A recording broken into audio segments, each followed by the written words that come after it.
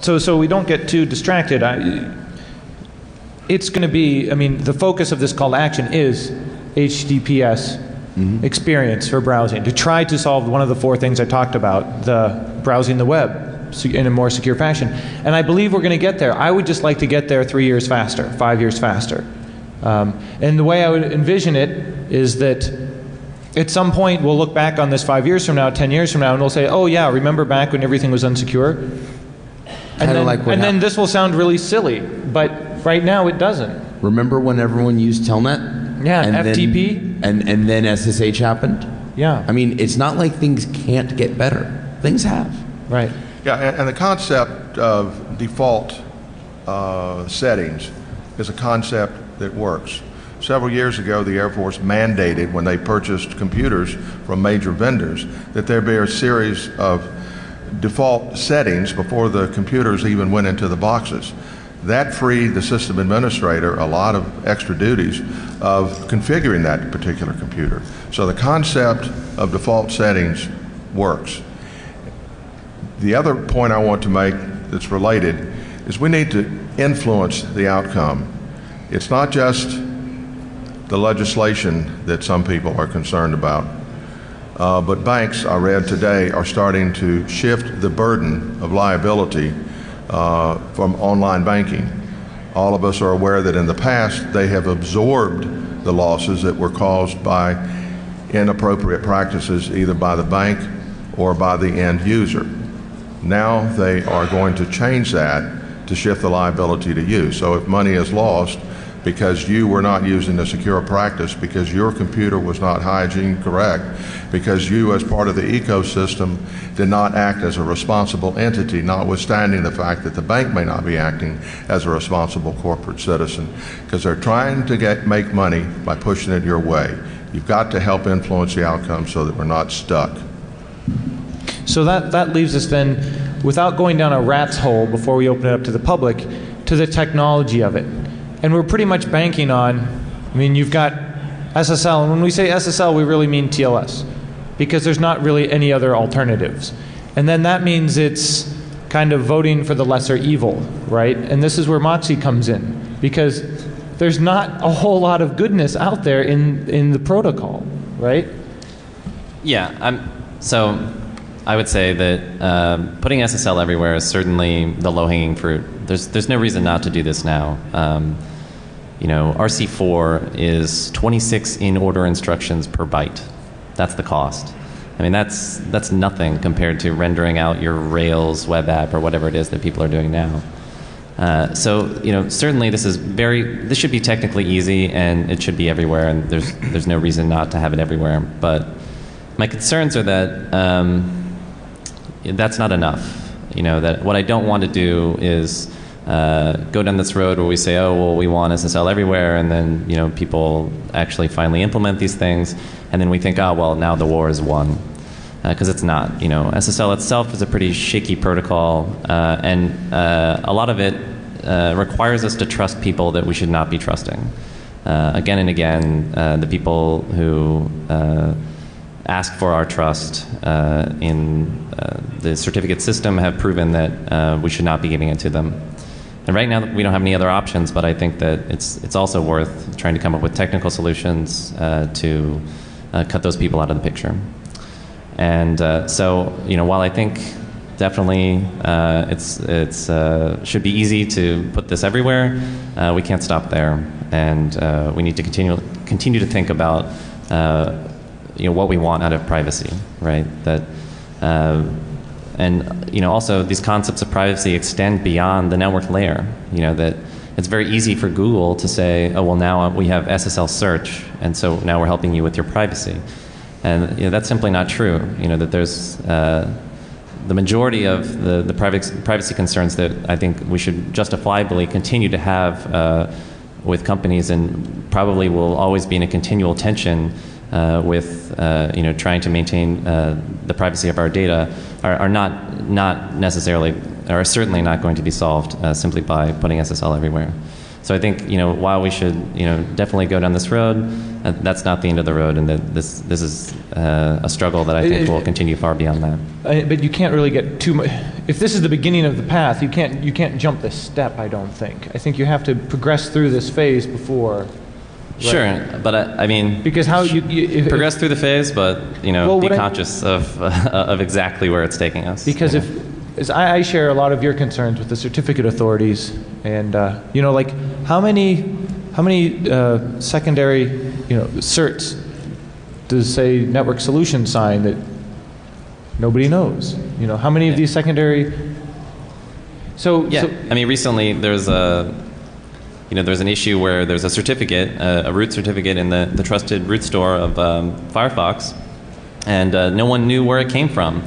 And then people went and it said RSA on it, and people went and asked RSA, and they're like, no, this isn't our cert. And people were like, oh wow, there's some rogue certificate in there. And then finally RSA came back and was like, oh no, that one is ours. We just forgot. Whoops.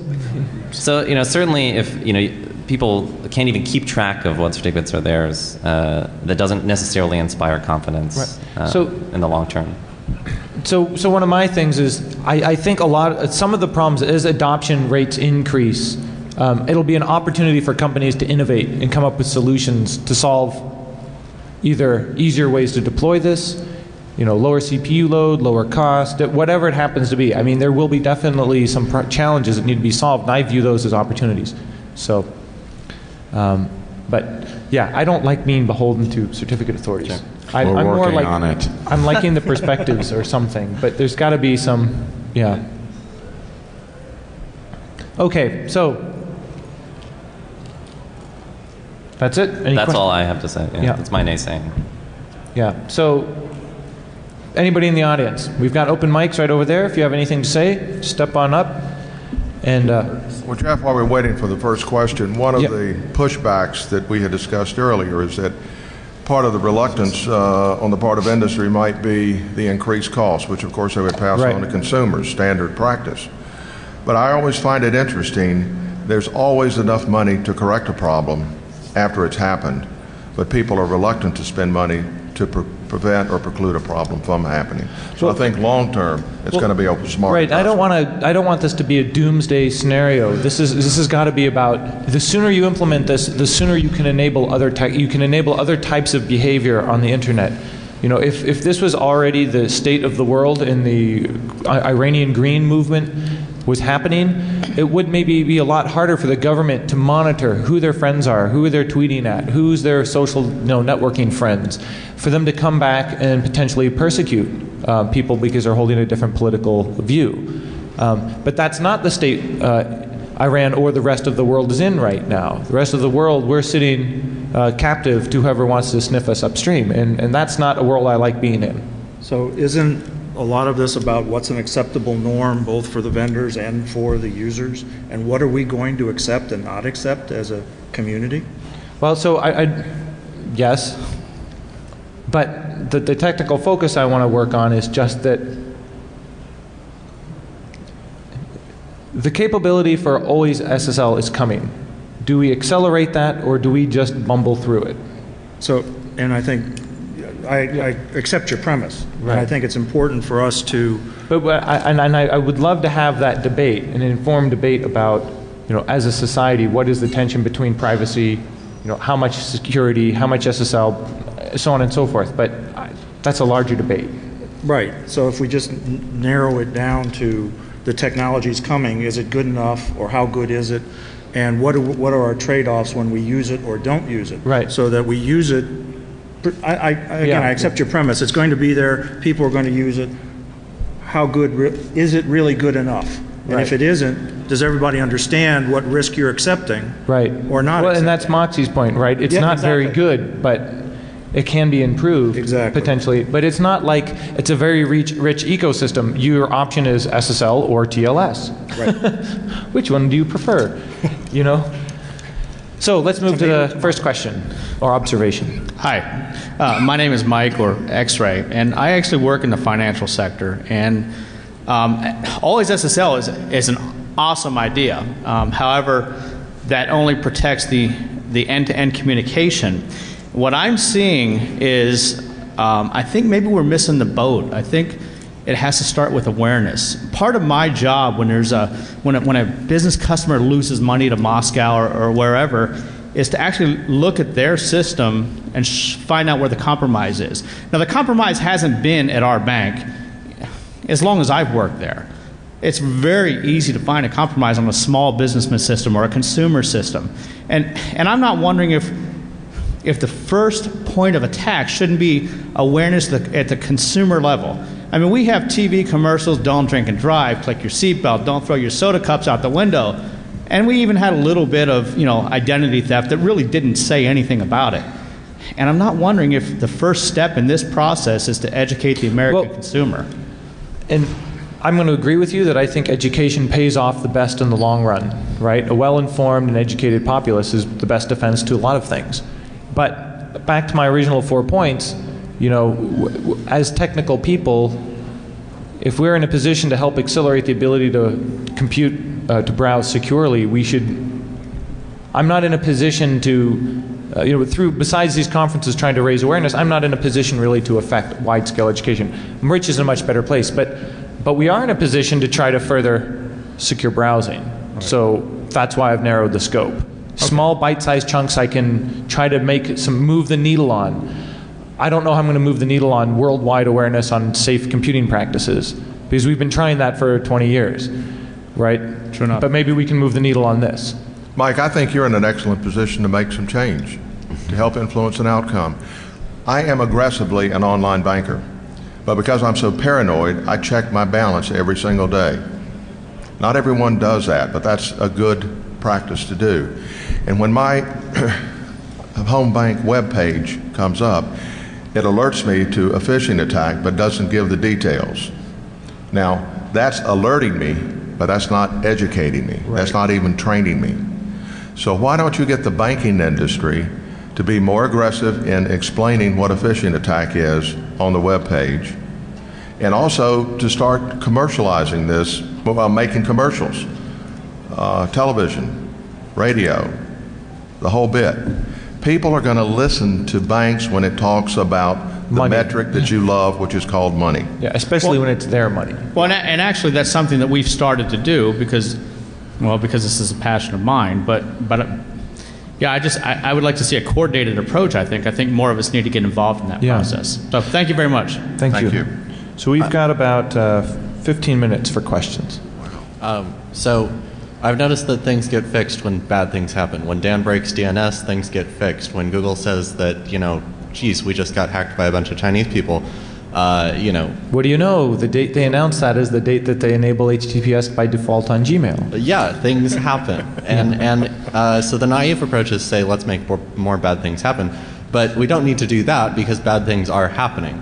So what we really need to be doing is making sure that people actually talk about the bad things that are happening. The big thing about the Google story wasn't that it happened, it was that they talked about it. Right. And that's a big deal. And I think of them talking out loud, same thing like with Dan on the DNS bug, accelerated things a number of years. I think Google speaking out loud accelerated and brought awareness to a much higher level, because for the last decade people have been getting hacked. Nothing changed.